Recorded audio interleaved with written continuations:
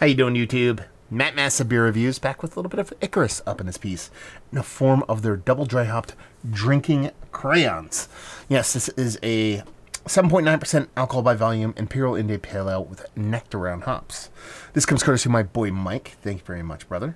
As far as what they call out on the can here, it says heavily wheated and oated Northeast style Imperial India Pale Ale, hopped with El Dorado, Amarillo, and Columbus, then copiously dry hopped with Azacca, Amarillo, Columbus, and Lupulin Mosaic, then double dry hopped with Nectaron hops. So,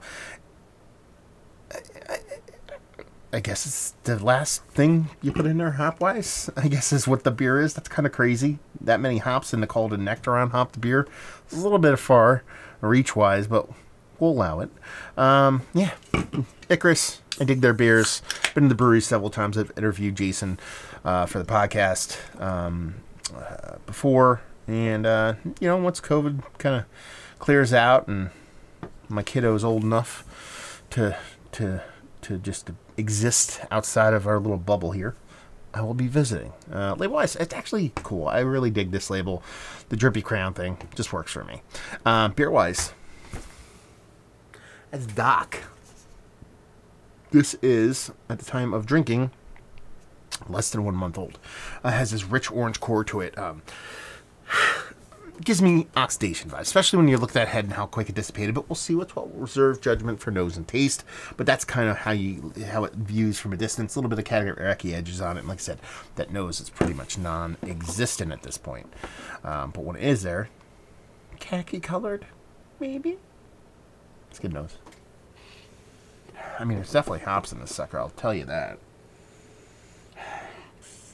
There's a decent amount of hops, but they're all kind of muddled together. There's like I would say a stone fruit, tropical fruit thing is really the big portion of the show here, but nothing's overly sweet, nothing's overly aggressive, nothing's over the top.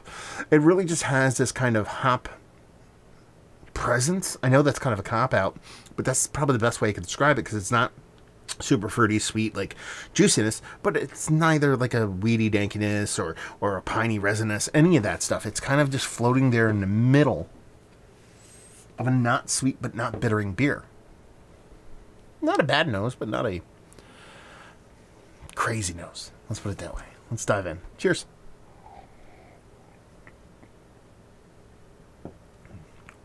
Okay. Makes up for it in the taste a bit. It skews quite a bit sweeter than I thought it was going to be based off of the nose, and quite a bit more aggressive than I thought it was going to be. I thought it was going to come off very neutral, closer to like an impact of what I would expect from a 5% beer as opposed to what is essentially an 8% beer. That tropical fruit portion of the show is definitely what I'm getting here. It's a bit of an under-ripened kind of cantaloupe-y, melony, mango-y kind of thing going on. But I actually like it. There's a little bit of fluttering green behind it. Nothing too crazy, but that little kind of, if you've ever like crushed like an empty sack of hop pellets, and you get that little burst of air that comes out of it, and you just get this kind of fluttering, kind of keefy green thing kind of floating around. That's the way the kind of hops come off on this, but nothing overly aggressive. There's a little bit of lingering bitterness on it. Nothing too crazy.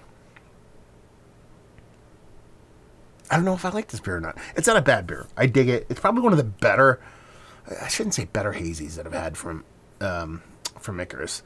One of the more, again, I wouldn't even use the word aggressive. I like it. I dig it.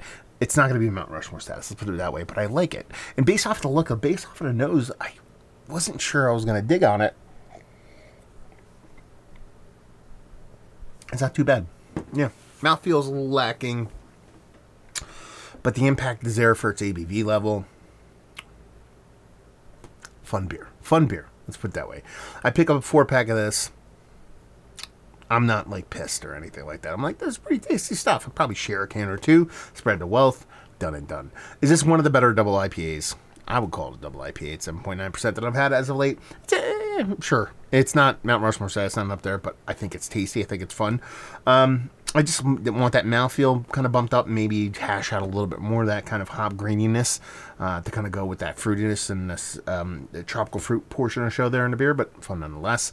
Value and availability, no idea. Mike, let me know what's what. Icarus, I'm guessing this is probably 18 bucks 4-pack, and leave you with, if you like what will you like this beer. If you like tropical fruit forward hazies, that have a bit of bittering, you know, and you're not like like an all-out, like, take it or leave it mouthfeel kind of guy or gal or something in between or whatever you choose to be. This is your beer. So there you go. Reviewing the books. Hopefully you guys enjoyed it. Down there if you want to talk about it. Massive Beers if you want to check me out doing the social media stuff. Beer Massive if you want to check me out doing the whole podcasting thing. Hopefully you guys enjoyed the review. Hopefully you're enjoying a little bit of, Icarus right now. What was the next time? Cheers.